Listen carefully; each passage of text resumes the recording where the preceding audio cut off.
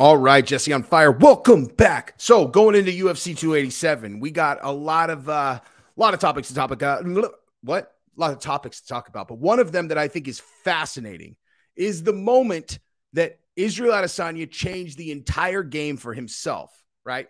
Because if you're going to look at Israel Adesanya's entire career, you're going to see a few defining moments. You're going to see when he won the title. You're going to see when he defended the title. You are going to see a lot of things that that contributed to what Izzy's status is right now, and not the least of which is Alex Pereira coming into the UFC, because obviously he had already beat him twice in kickboxing, and then now he beat him again, and he knocked him out in MMA. And I would say if there was an inciting incident that conjured Alex Pereira to come over to UFC, which there was, and I'm going to show you guys that video right now, because Alex is like, you guys want to know why I'm in the UFC right now? I'm going to show you this. And it's something Izzy did. It's an interview that Izzy gave. And Alex is like, oh, is that right, guy? And so he came in. Now, look, if Alex Pereira wins this fight, okay, which he very well, I mean, I would say, in my opinion, he's a favorite. I don't understand how Izzy would be. And I'm rooting for Israel Adesanya for sure. I don't understand how Alex Pereira would not be the favorite when he's won three. He's 3-0 against him with 2 finishes. The last two were stoppages. How on earth could Izzy be the favorite? That makes no sense.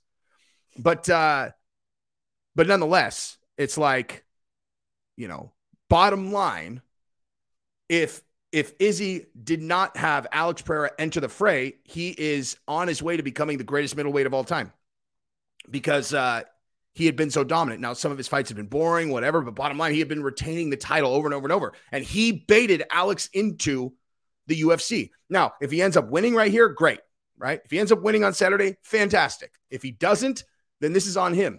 And I want to show you guys why. Now, we're going to go into that interview in a second. But first, I wanted to say, if you don't mind subscribing to the channel, please do that. If you are a regular viewer of my content. Matter of fact, just, if you're not subscribed, just please do it, dude. I mean, YouTube is purging my subscribers right now for some reason. I go to every single video of mine, and they're like, oh, you added 30 subscribers on this video. You added 90 on this one. You added 100 on this one. And somehow my subscriber base has gone down every day for the last 5 days.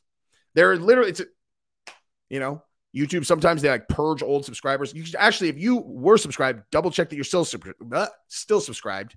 And if you haven't yet, please click subscribe. It's free and it's incredibly helpful to the channel. Like the content, and let me know what you guys think about this. So let's jump into it right now. So let's watch this, because this is the moment that Israel Adesanya baited Alex Pereira into the UFC.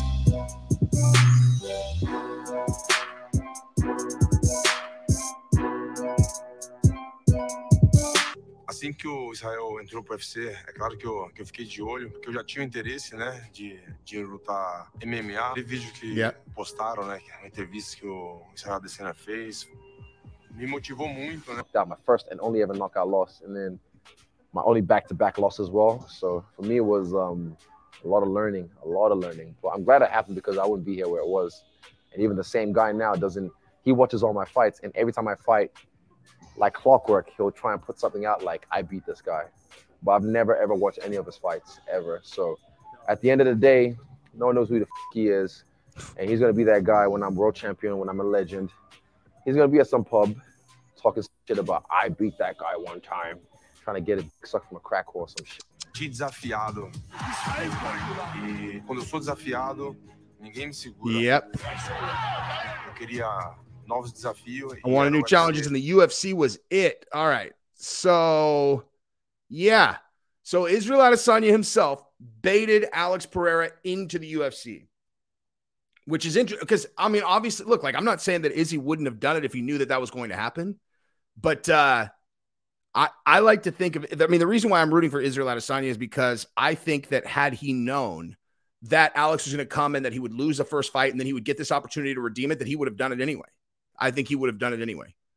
But nonetheless, it is on him, right? He said the thing. He said, this guy, the idea that Alex Pereira, who's a multi-weight world champion in kickboxing, would have been some guy in a bar that was just some guy in a bar. It's like, hey, man, I beat that guy one time. That's ridiculous. And it's possible that Izzy was trying to bait him into the UFC.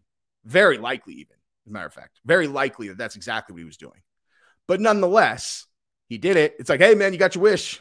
Like, you got your wish, dude. He's here. And he stopped you. Like, you got your first loss, and your first loss by stoppage in the UFC, and it's the same guy who's the only one who stopped you in kickboxing. Like, this is Izzy's boogeyman.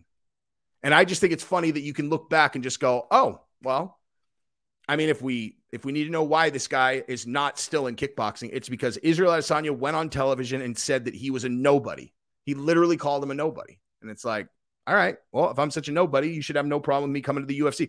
And like, when you really think about it like that, it's like, I don't know. For me, it changes things just in this way, right? Like, we all know that the UFC wanted to make that fight, right? Like, we all know the UFC wanted to make that fight. We all know that Izzy probably wants that fight back, but I never really thought too much about what Alex is doing, you know, because he's such like a sullen guy. He just walks around. He's like, I train, I kill.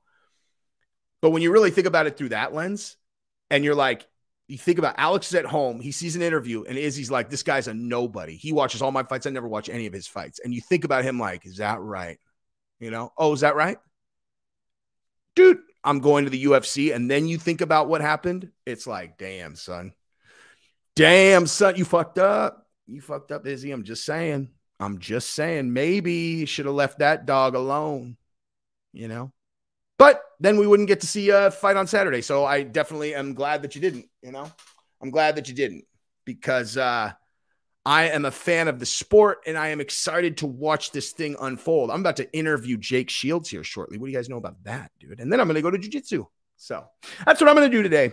But I am, I don't know. I mean, I just wanted to point out that the reason that Izzy is facing the boogeyman is because he said he's a nobody, and the nobody saw it and then came and took his belt. So anyway, that's what I got. Short video. Subscribe to the channel. Ring the bell. Tell all of your friends. I love you guys very, very much. Please subscribe if you haven't yet. Thank you. Bye-bye.